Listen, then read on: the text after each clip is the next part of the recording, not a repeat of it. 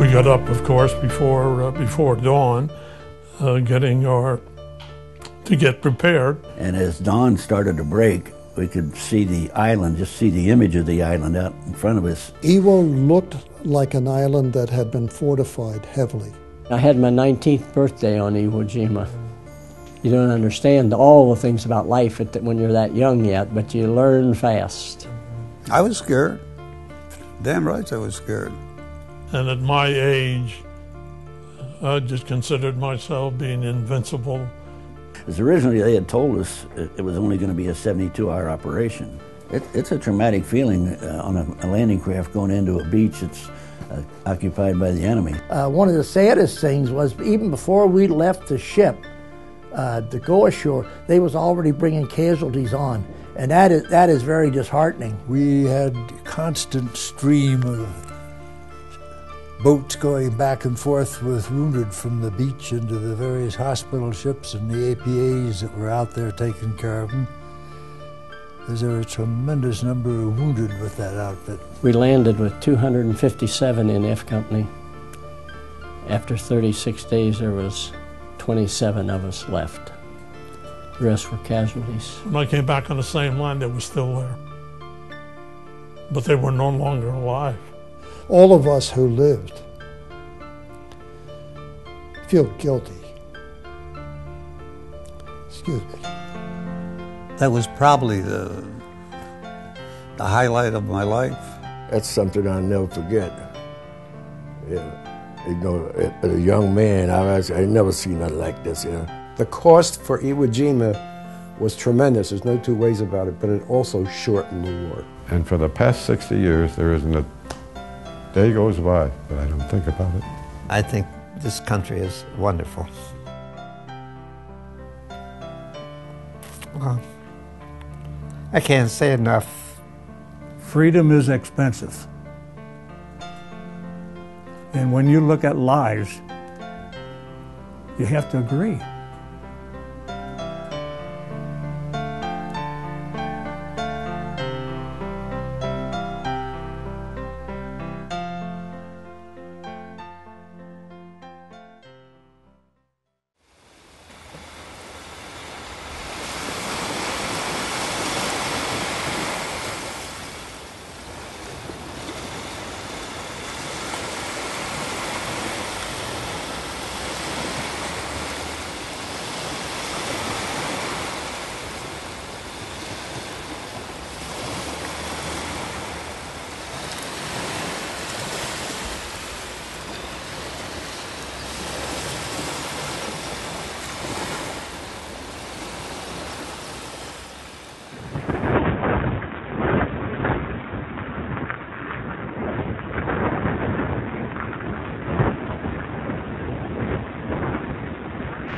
Everybody, this is your number one enemy, your favorite playmate, Orphan Ann, a radio associate.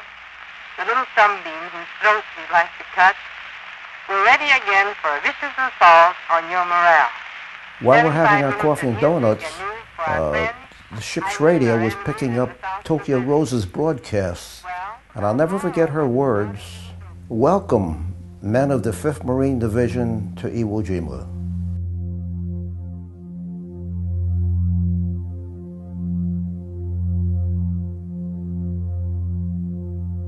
When we left Guam, we had no idea where we were going.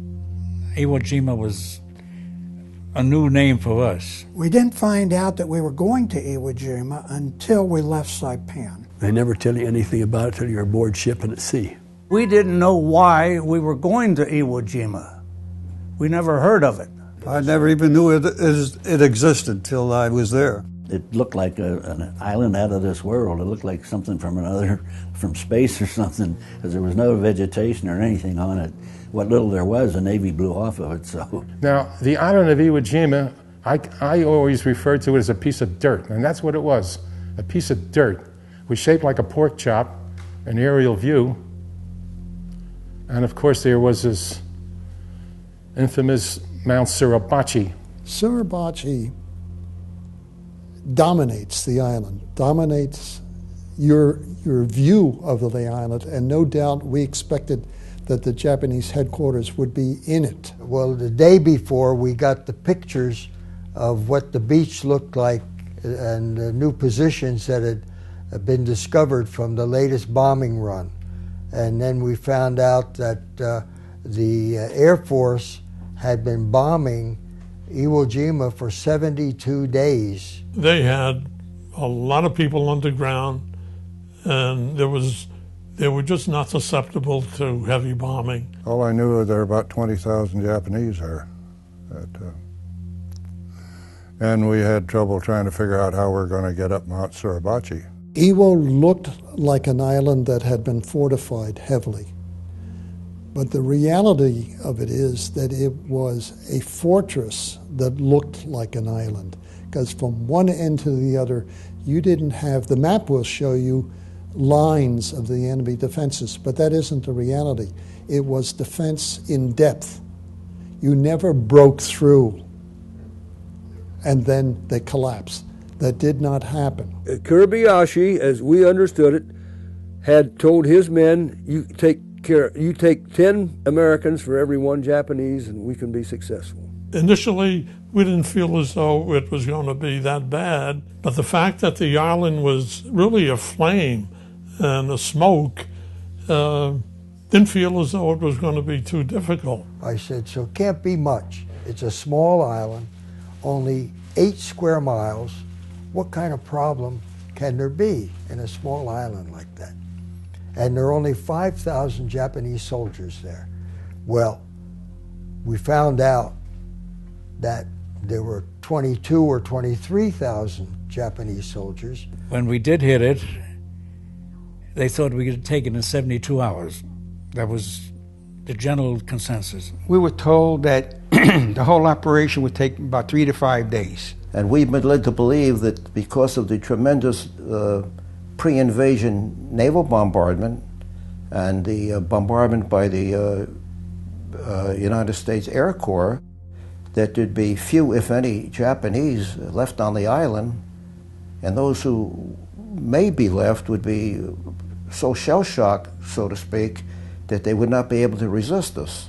And we really believed it when they said it would be a 3 to 5 day operation. Originally, the Navy was going to shell the island for 10 days, and they cut it down to 3 days, which caused a lot of problems. But the Air Force bombed Iwo Jima for 72 consecutive days, and it did absolutely had no effect whatsoever. Everything was underground. Every aspect of that island's terrain was exploited in the most feasible way of inflicting damage on us. Yeah, they pretty much thought that it was going to be an easy operation. They didn't realize how badly, I guess, the Japanese were dug in. Because originally they had told us it was only going to be a 72-hour operation, but there was a lot they didn't know about the Japanese, who were completely underground. I had my 19th birthday on Iwo Jima, and on March the 21st, and we got off the island on March the 26th. My 19th birthday was spent aboard ship. And I knew I celebrated my 21st birthday on the island of Iwo Jima. 18 years was the average age at Iwo, meaning more men were 18 than were not.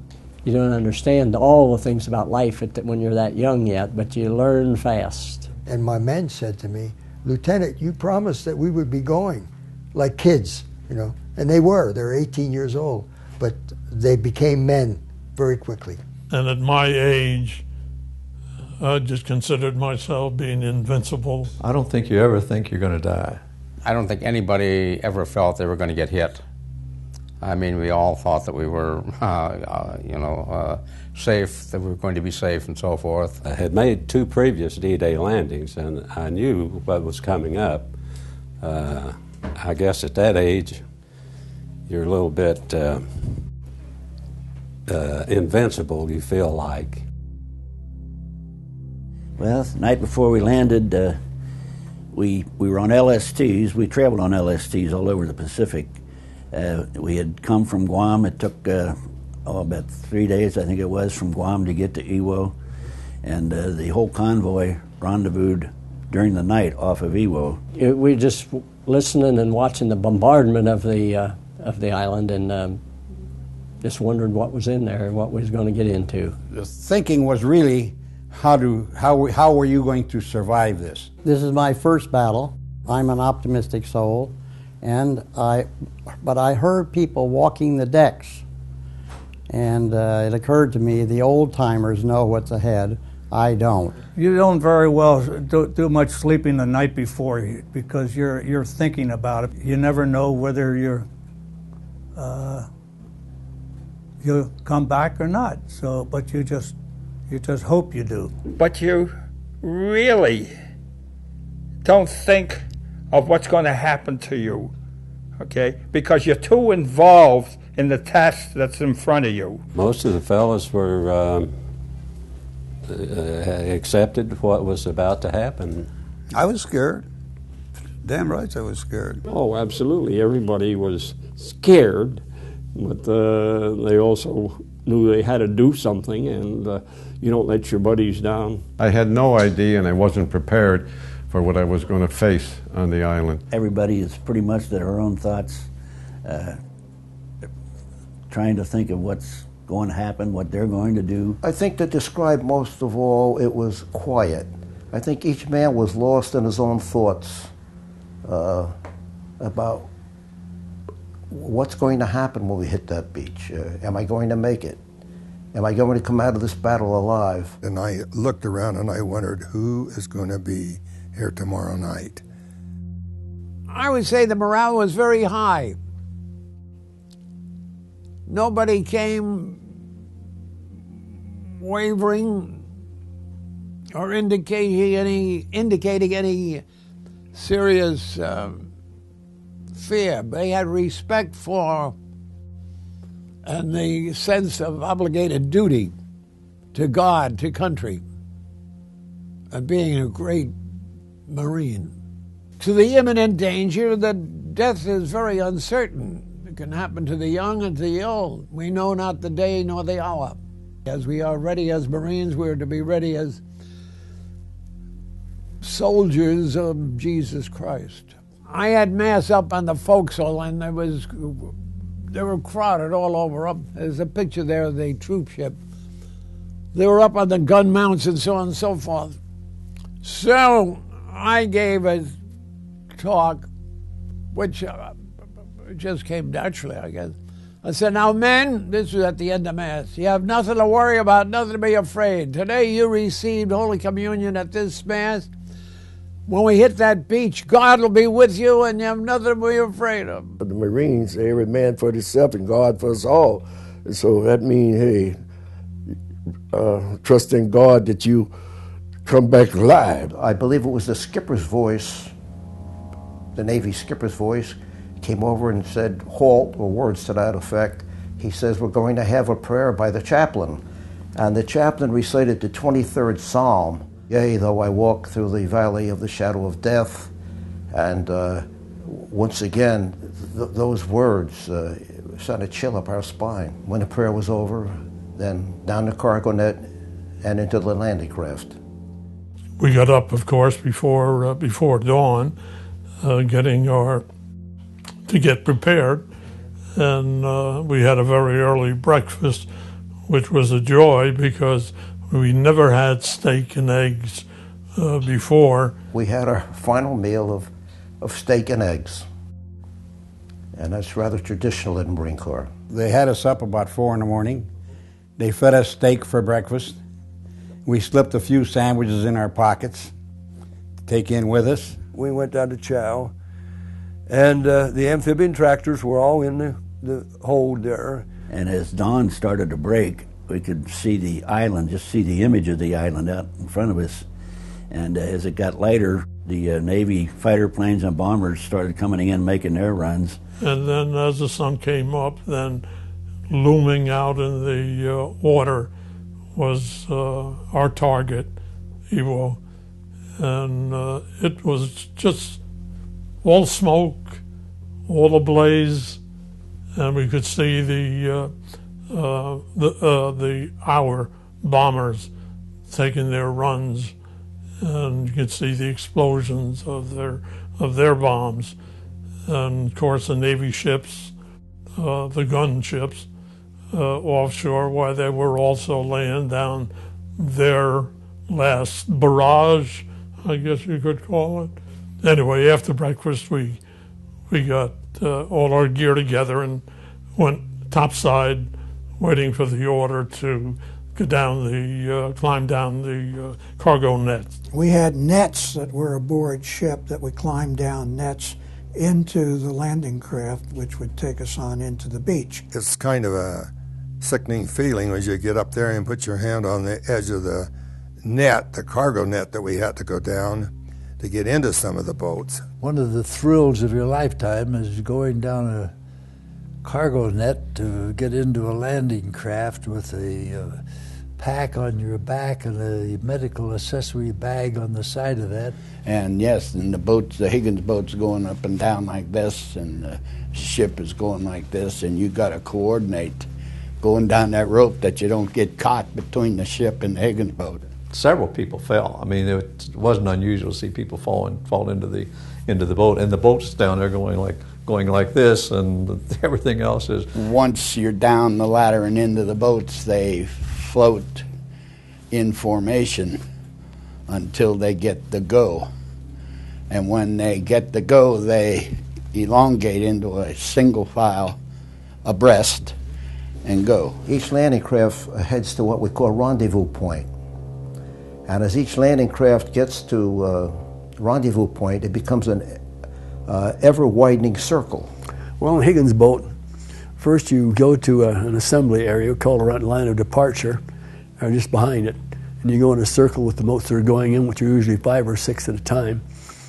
And then when the command comes for you or for anybody else, you go line up at the line of departure, and then drop a flag that you can see, and then off we go. We had just had our eyes peeled on that small boat out there that had flags on it, and we knew what our flag was. And as soon as they ran our flag up and dropped it, that means go. And as more landing craft join, the wider the circle gets.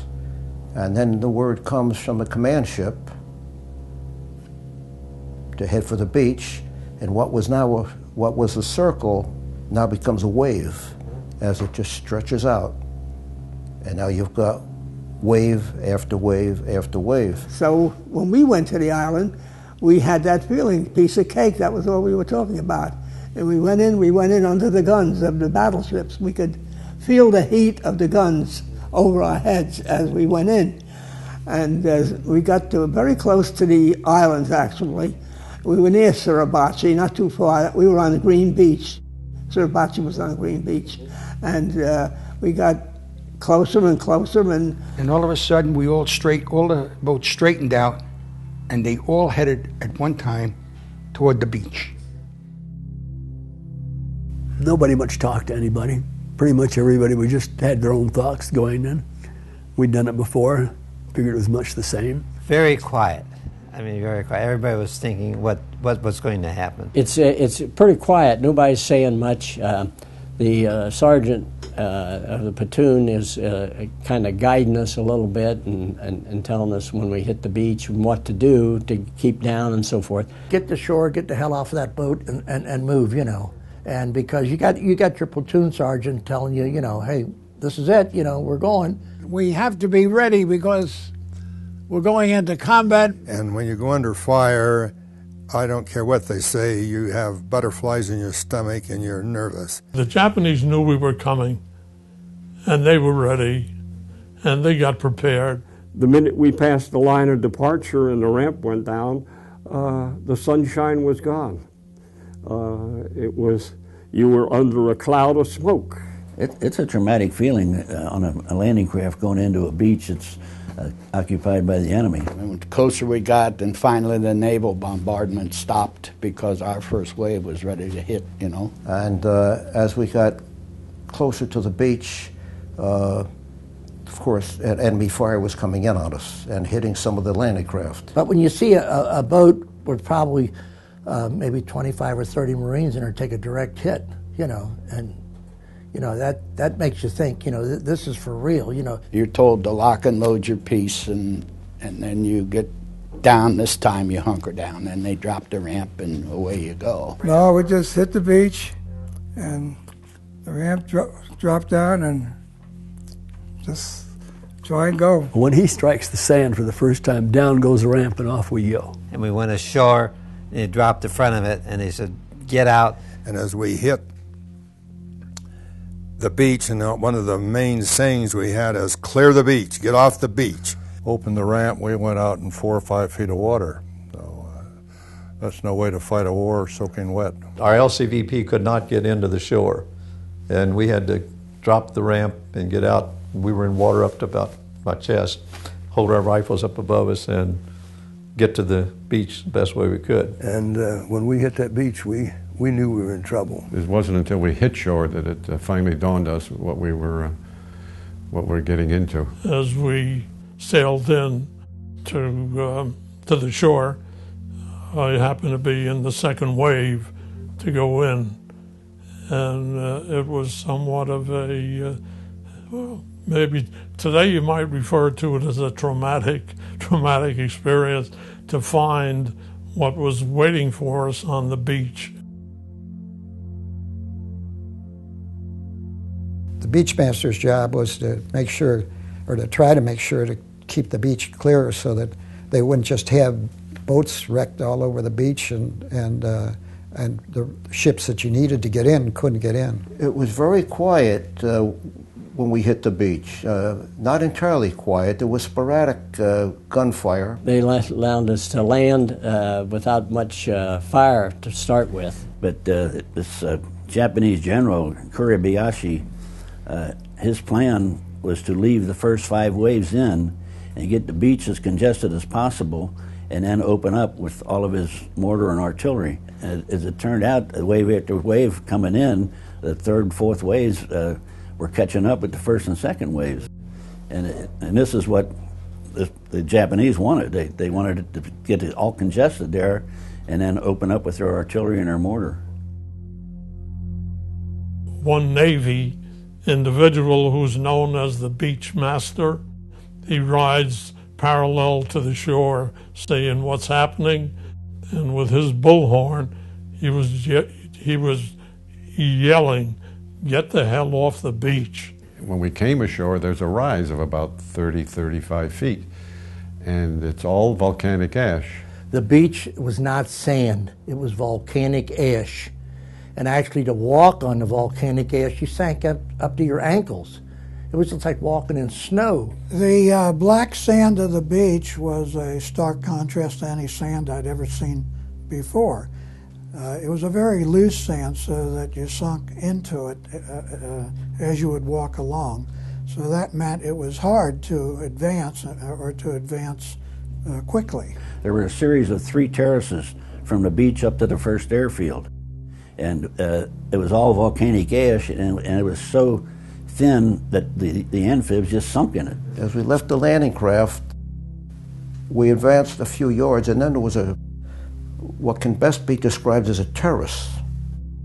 All right, we call it the first terrace. And after you went up this first terrace, there was a plateau for several yards, and then there was another terrace. The beach was covered with men. I mean, lying in up against it's a terraced landing area. The beach was terraced up this way. And the first wave got in, and they started up, and they got up a little bit, and they let them go. And we thought, well, this isn't going to be bad at all. So we got in, and as we got up toward the top, that's when all the firing and everything broke loose. It's very difficult to describe, because it just came in one huge barrage, and every gun that they had on the island opened up against us. And then the salvos started coming down, and the beach just jumped. That's what surprised us. We were going in, we saw all these shells hitting on the beach. We were saying, where's that coming from? It was the Japanese firing at the beaches. Every foot was zeroed in with either rifles or mortars. The mortars started landing from Suribachi because they were prepared, like I said earlier, and they knew the exact distances they needed to drop those mortars into where we were. The first wave has gone in, mortar fires coming in for sure on Iwo Jima quite heavily, and going up and down the beach. Everybody was pinned down. The movement, and that's what they were screaming and hollering, get off the beach, move inland, you know. We saw what was happening on the beach. The type of fire coming from the Japanese was unbelievable. We were catching artillery and mortar fire from both sides, from the volcano on the south, and from the hills that we hadn't even gotten into yet up in the north. You didn't know where the fire was coming from because their pillboxes and their blockhouses were so camouflaged and dug in the ground. And of course the whole island from one end to the other was nothing but tunnels. They were raking the beach. They would go up.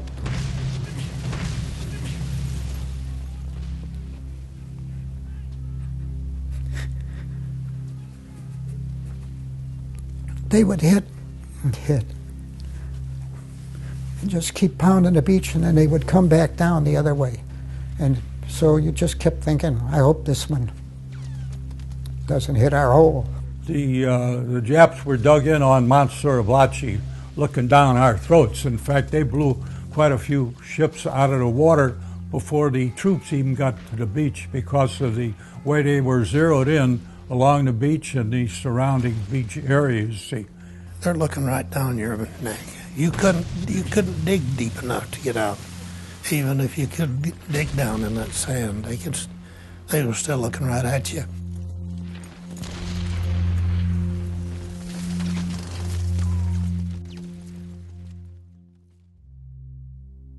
As we were going back for our equipment, stretchers were coming down the sand ash dune with the early wounded already. So it was pretty much a nightmare as to what was happening. The first one I went to was beyond my help. One arm was gone, and a good part of the shoulder with it, and he had a very severe head wound. But not dead at the time I got to him, but he died within minutes. And that was my first case at Iwo Jima. There'd be a guy there, and the next instant they just disappear. You go see him out, picking up an arm and a leg, a dog tag, and throw him anything, some pieces of dog tag, and put on a poncho. I'd never seen anything like that. I'd seen a lot that were killed with rifle fire, but I never seen anyone that was hit by a mortar. This one poor guy, I don't know who that he was, he got in this hole, you know? They blew this landing barge up. It must have went a mile in the air. Don't you think the heaviest part of the barge come down and killed him in the hole? What are the odds on that? When I came across about 3 or 4 men that were in flames, and as I went from man to man, they were dying, but they were still conscious. And I had to anoint each one. It was very hard to find a place where I could anoint because of the fire. Their bodies were so tortured. The first person I saw was one of my buddies from my company. And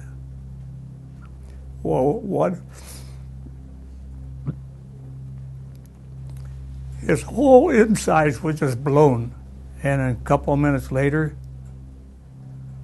either a corpsman or a doctor came up to look at him, and then he just covered him up. So I knew he was gone.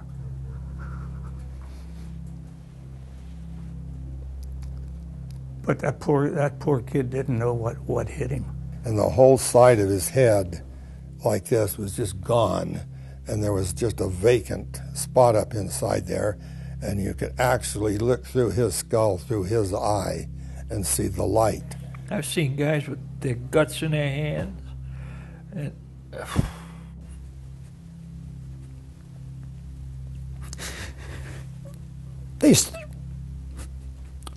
they started to scream because what was happening, we were sinking.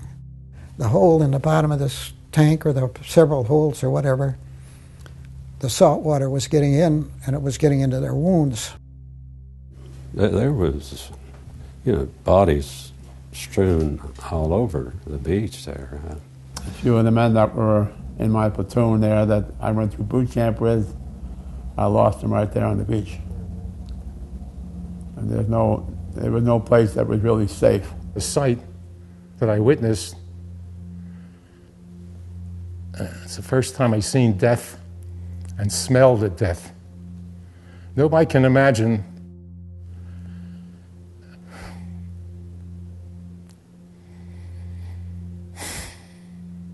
we were held up for a while, and his body was next to our foxhole, and it bothered me. He'd been hit in the eye, and he laid there for a couple of days. They didn't get him out.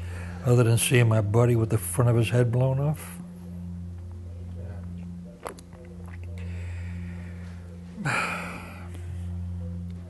It's just the amount of casualties. It's just they were all over the place. I mean, it just. Joe Sawero, nicest guy from Puerto Rico. He never went on an operation. He always used to stay back at Maui. But he wanted to go on this one because he figured the war might soon be over. So he's walking around and he, how you doing, Joe? We went to boot camp together. And he took one right in the head. Poor Joe. After laying there for quite a while, I got up and walked up the beach. And what do I find but a Navy corpsman laying there, his right arm missing. I gave him a shot of morphine. And we were told, when you do that, to mark it on their forehead, that you gave them a shot of morphine and things. I anointed each one, and as I'd go from one to the other, I could hear something that I didn't hear too much of in civilian life. As I'd leave the first one and tending to the second one, the first one be in a dying voice, "Thank you, Father." The same thing happened with the second man when I went to the third. It's a memory that I'll never forget. Each one dies differently. Some die in almost a convulsive state. Others, you'll be working on them and they'll just pass away and you're not even aware of it at the time. And I was kneeling down in front of him, and I said, "Chief, you better get down." He was from Oklahoma, and Chambliss was his name, and just a super part Indian kid, just a super sergeant. And I said, "Chambliss, you better get down." Well, he didn't, and Captain Smith was right there with me. This bullet came in the back of his pack, hit a spoon, and blew his spoon right through his chest, and I got blood and lungs all over my face and hands, all over this stuff, and I still have the little book that I have with some of his blood still in it. I saw a friend of mine named Wheel. Oh, Wheel, there you are. So I walked over, he had kind of a nice watch on. I thought, I'll take that watch off and send it to his family. So I loosened the band, took it off, had to tug a little bit when it came off. A slice of him came off with it. Quite often you'll hear the wounded, especially those who are very severely wounded, saying mother, or mama, and that's very sad. But again, you don't let it bother you, you just keep on going, do the best you can. Something hit him in the area of his base of his spine and just went right up his back and laid him open. He was just laying there in two halves. When I came back on the same line, they were still there. But they were no longer alive. It was hectic, you know. We had mortar fire plopping all around us, just plopping in the water, and there were corpses laying in the water, just laying there, Marines with their heads down and up in all kinds of ways. And I saw one young fella that was laying down with his leg up in the air, and a bomb landed beside him and took all the flesh off his leg, and he died holding that leg. Sergeant Livingston and his squad were ahead of us, and somebody hollered, "Livingston's hit." Well, he was shot right through the throat and killed him right there. But in one swoop, they just took the tops of their head. Their heads looked almost like two soup bowls. They were completely beheaded, scalped. Well, you saw dead Marines all over the place. It was a horrible sight. Just dead Marines, wounded Marines. Chaos. The worst part of the duty I had was picking up dead bodies, and the sun was extremely hot, and what happens is the fluid in the body under the skin starts to shake like cello, and this really upset me. Nobody can imagine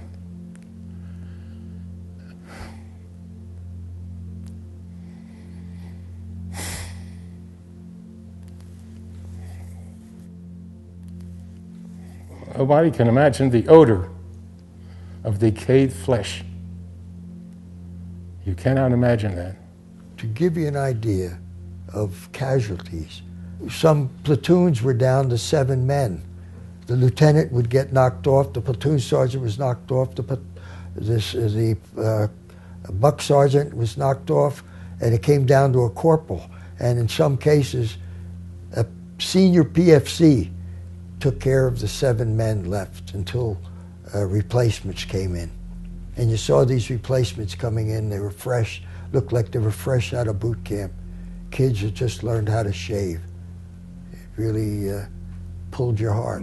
The men that I witnessed in the thick of battle, they seemed to have complete trust in the mercy of God, in the goodness of God, and that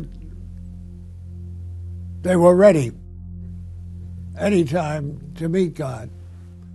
They were so appreciative. None of them, there was no tears. They died as they lived. Strong. Adhering. I came across a Marine who obviously had been treated by a corpsman before I came to him. His chest had been blown open. He had head wounds also.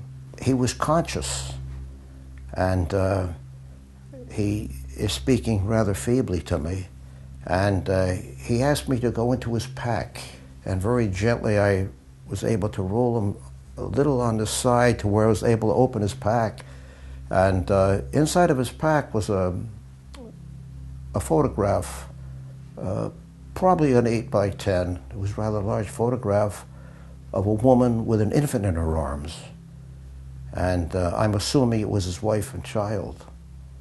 And the photograph, just like his uniform and his pack, had been pierced by shrapnel, and he wanted it.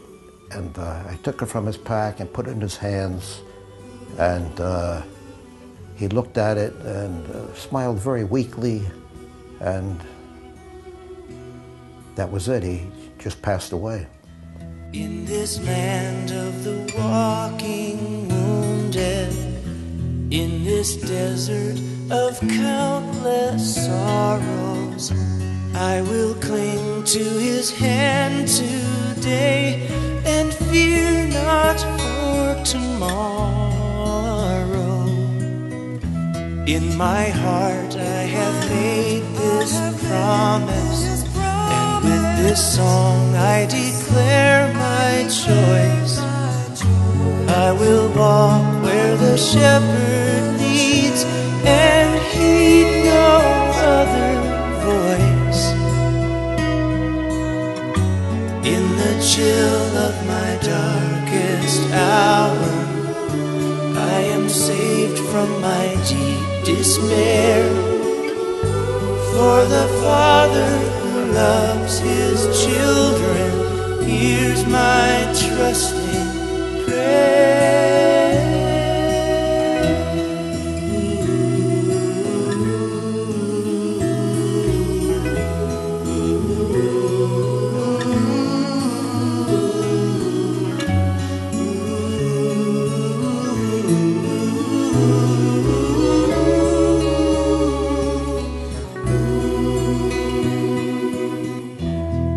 my soul there is one light shining from the flame of my true belief, and its embers cannot be quenched or robbed by any thief. In the end we are not forgotten, and our journey is not in vain, for the Master who brought us here will lead us home again.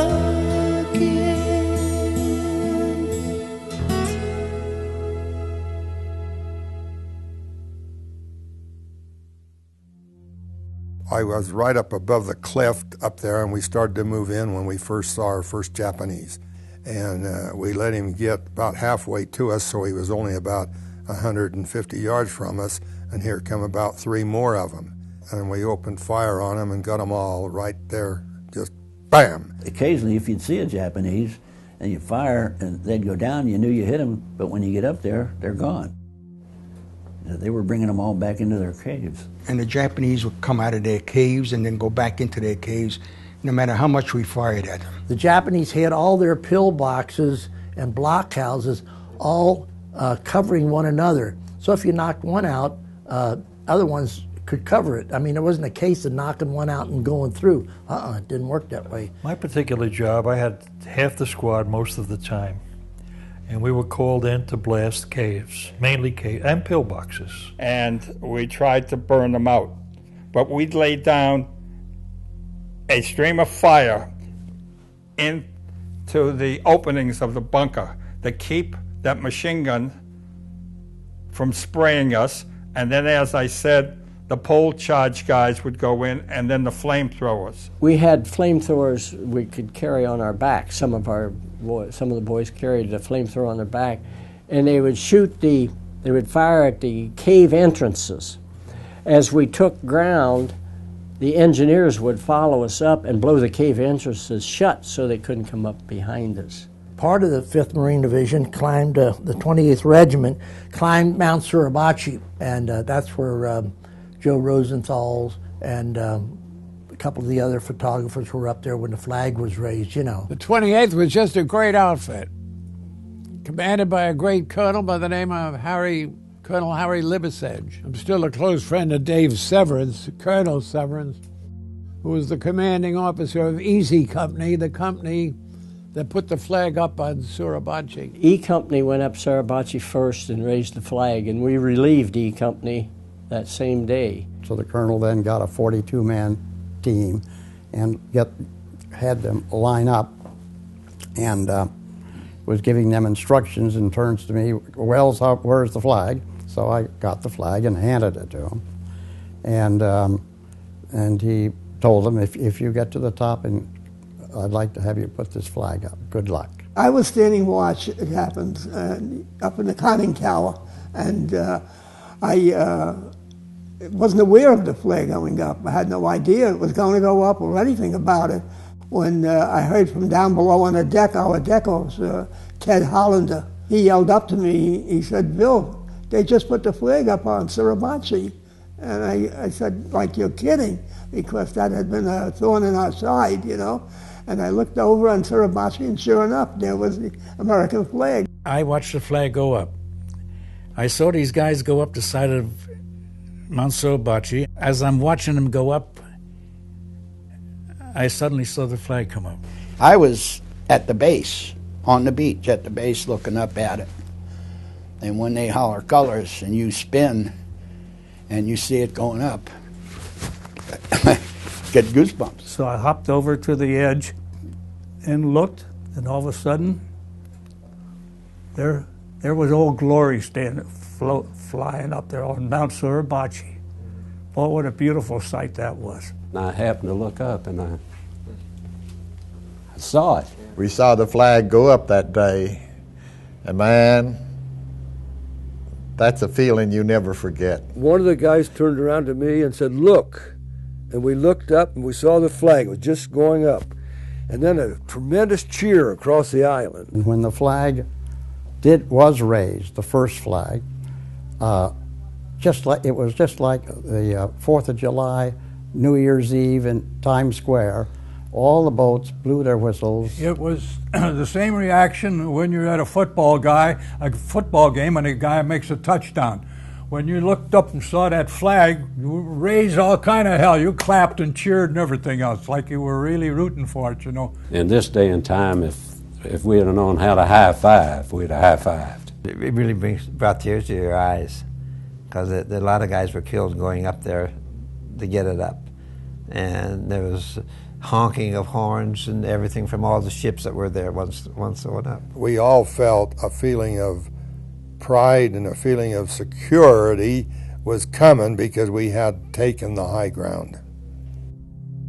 Rosenthal's picture of the flag raising was the second flag raising. The first one that went up was a small flag, and then he sent up a larger one. And there were 6 flag raisers.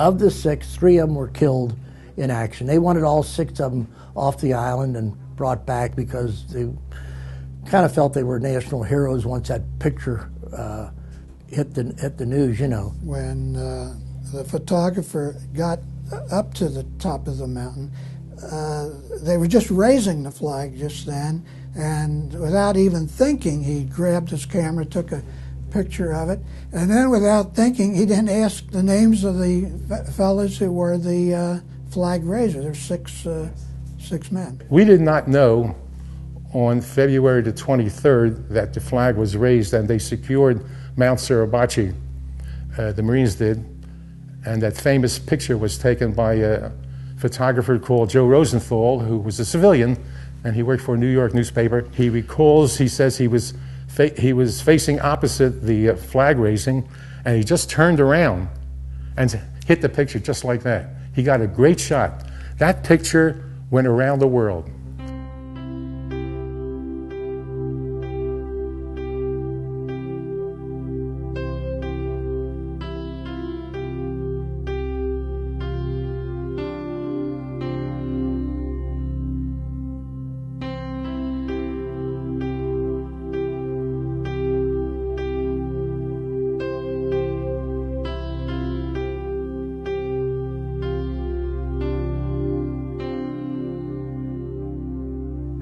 You got to depend on your buddy depends on you, and you never forget that fact. One element of that survival involves the attitude of your buddy. You may not know it, but he's looking out for you too. And we did look out for each other. It's a brotherhood that's unequaled or unparalleled by anybody except those who go under fire. Everybody looks out for you. You take care of your buddy, or if it's not your buddy, it doesn't matter who it is, and everybody's trying to protect herself. And there's a brotherhood that becomes instant. And that was one nice thing about the Marines. They stick together. That's why you have somebody who will throw himself on a grenade without thinking. It's on impulse. He throws himself on a grenade and he's killed to save his buddies. It's just an impulse. The respect they had for each other. One man that I saw actually give up his life. He ran out into the open because his buddy was shot and killed. And I reached down and I put my arms around him. I said, I've got my arms around you like I had then. And tears came into my eyes and tears came into his, but that was camaraderie. The Marines are a very proud group, and Marines always look out for one another. And so we have a real camaraderie and support of one another and pride. You're proud, and you've been trained. You're going to go through and do this thing. But because of the training and the things that you go through and the lessons you learn how to fight. And that's the Marine tradition. We know how to fight, because the only thing we understand is to win. Because when you're under fire, boy, you want to live. You don't want to die. Everybody wants to live. But as a Marine, we know we're trained to fight. we know how to fight, and they leave us alone, we'll get the job done. And you cannot win a war in defense. You have to win it through aggression, and you have to know what you're doing. And thankfully that I feel proud to be a Marine. I guess you can feel that. I mean, to this day, I mean, we're like brothers. It just doesn't change. They were closer than brothers. They were closer than family because you ate with them, you fought with them, you lived in a hole with them. Actually, the guys that you were in service with, you were closer to them than any member of your family. Because you ate with them, you slept with them. You knew more about them. You knew more about them than their mothers and fathers knew. Because they confessed everything to you because they trusted you. They put their life on the line to save me. And it's something that's ingrained in you. You depend on them. They depend on you. You never leave them behind. Without question, I have the greatest respect and reverence for the discipline of the U.S. Marine Corps. They have a standard of loyalty, fidelity, courage that vibrates. They made a man out of me, yes. They made me respect reality. There's no training like Marine Corps training, and it's not because I was there, it's just a known fact. Never regretted a day of being in the Marine Corps. I still don't. Makes a man of you. I don't know how to put it. I don't want to say I'm an ex-Marine or a former Marine. I'm still a Marine, true and true, through and through, you know.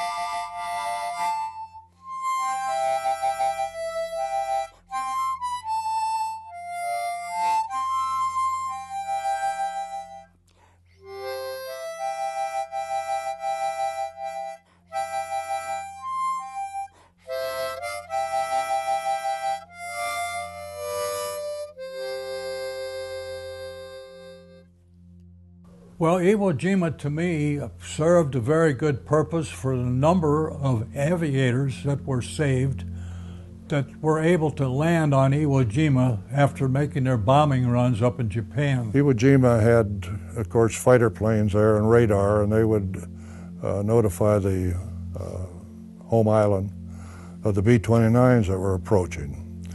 The Zeros on Iwo would come up, intercept, shoot the B-29s.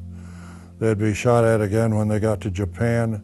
They had to come back near Iwo. They'd be shot at again. So they were losing a lot of B-29. They needed the island because they were going to bomb Japan, and they needed a place for the B-29s that got hit to come back in and land in emergency cases. Our crew would have been down 3 times, and we're just one of over 1,000 crews.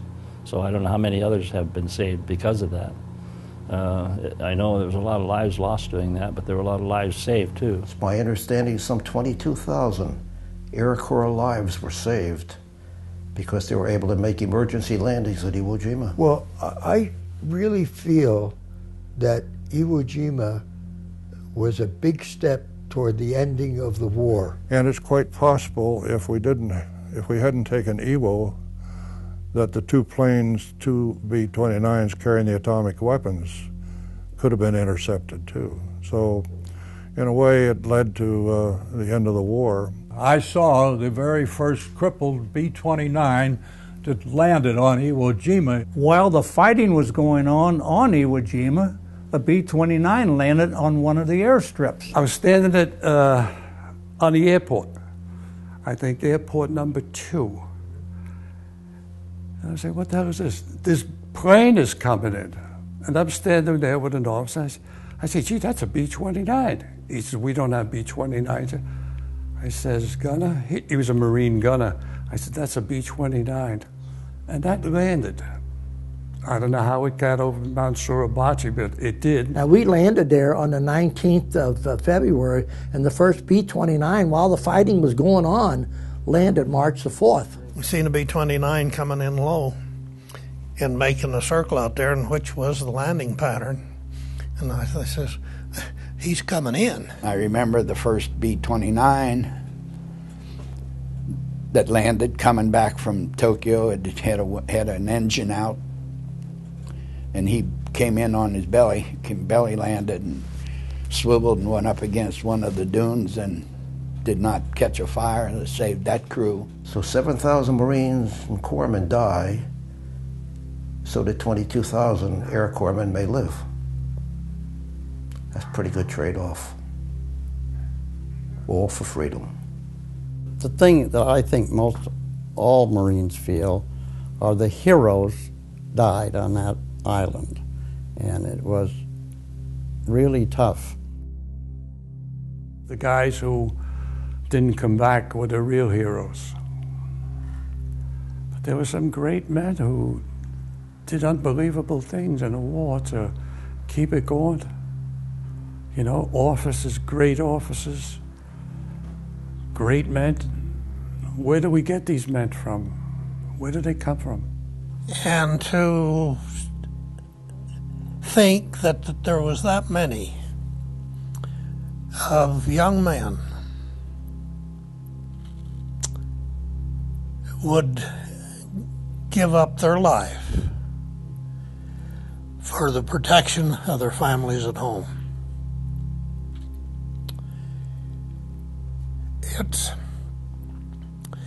They were just a different kind of person. And I think of all those men that died, that were there. The crosses, the Star of David. The way they did that is they took a bulldozer and they gouged a long trench with the bulldozer. And then men went in and they made little slots in the bottom of the trench. And then they laid the men in, they wrapped them in ponchos and laid them in the holes. And the worst part was 3 bulldozers, 3 abreast, manned by the Seabees. And there were hundreds of bodies on the beach. And they were plowing them over and making a common grave. I guess the thing that touched me most was seeing the cemetery.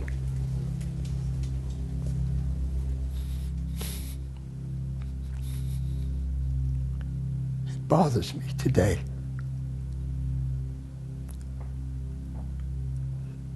To see the names. It brought us back off the front, and back about 300 or 400 yards, and we were very close to where they were putting the 4th Division cemetery.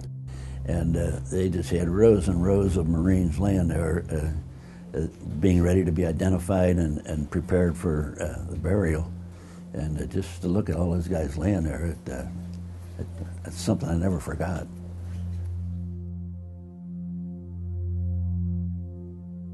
If you enjoy the life you're living and the conditions the way they are, then somewhere you have to thank a veteran. A veteran's been involved in your life somewhere along the line. You just have to reflect and think what we have and why we have it and who helped provide it. But America is the greatest country in the world and has done more for people, I think, than any other country. I think this country is wonderful. Well, I can't say enough. I get the goosebumps whenever I hear the national anthem sung. I love my country, and that's a reaction. I'm very emotional about patriotism. Freedom is probably the most wonderful thing that we can even comprehend. Freedom, to be free. There's a part of my dedication to my life and for you and so forth, that I believe freedom to be the great thing. To be free is worth dying for. Well, there is a price to pay. and it took a lot of lives. That there's always a price. Nobody can put a monetary price on freedom. If you're called to duty in an emergency, you better be obliged. You've got to work for it. You've got to be willing to fight for it and give up your life if you have to, for your family and for your buddies and for your friends and your country. This is the best country in the world. Freedom is expensive. And when you look at lives, you have to agree. Too expensive, it seems at times. You pay an awful price for it. That means everything to me, freedom. Something that we fought for. It means a lot. And when I hear the Star Spangled Banner, I get emotional. And when I see somebody burn it or have it on the seat of his pants, I get very angry. And I see athletes and I see people in high positions, political people, when the flag goes by, they don't even pay any attention to it. That hurts me, that they can't appreciate what the lives of the men and the sacrifices that they have given, their eyesight and their limbs and their hearts, and they've given their everything they could do, their lives, if they called for it. And to see people not appreciate that. But freedom is going to cost you blood, it's going to cost lives. But as a Marine, I'm still dedicated that if I was called upon it, I could still do a darn good job. And I would be proud to be there supporting what's going on in the world today, that people know what freedom and the feelings of freedom are. I would say nothing comes free. Nothing comes for free. And you got to defend and fight for what you hold dearest to you. Because if you don't, there's going to be some faction that's trying to take it away from you.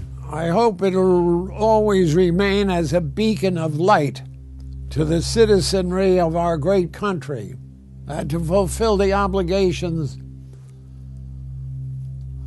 of serving America, to defend it at all costs. Otherwise, the heroes and the deceased of World War II will have been in vain. So it's a trade-off. Some lose for others to live, and that is freedom.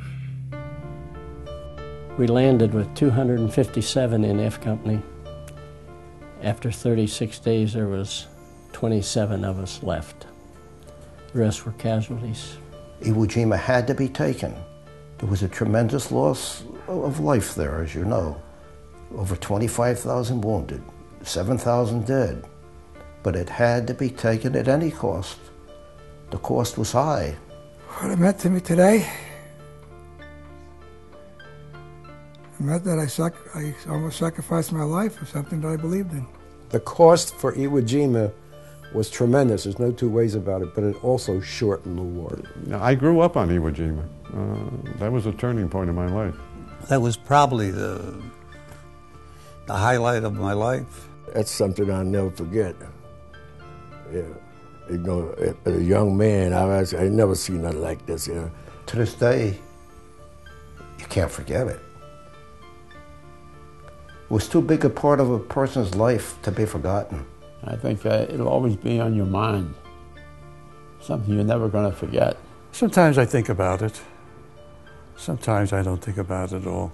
All of us who lived feel guilty.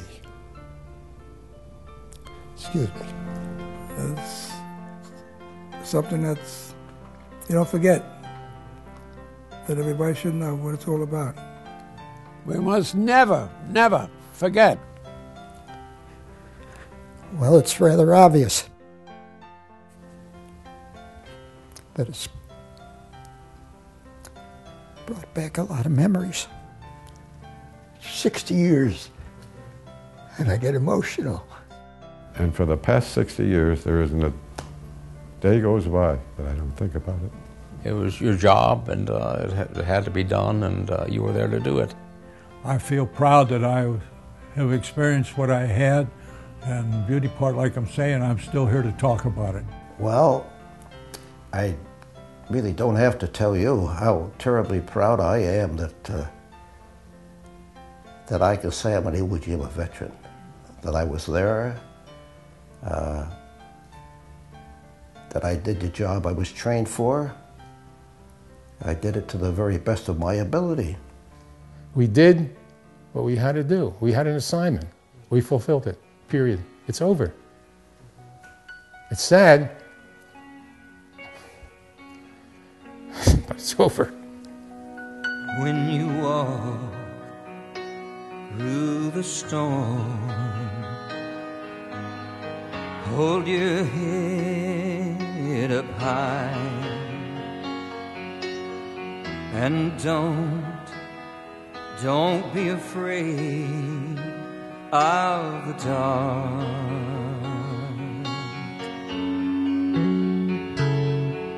At the end of the storm, there's a golden sky and the sweet silver song of a lark.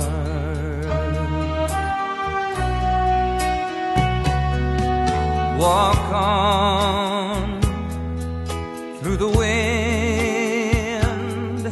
and walk on through the rain, though your dreams be tossed and blown.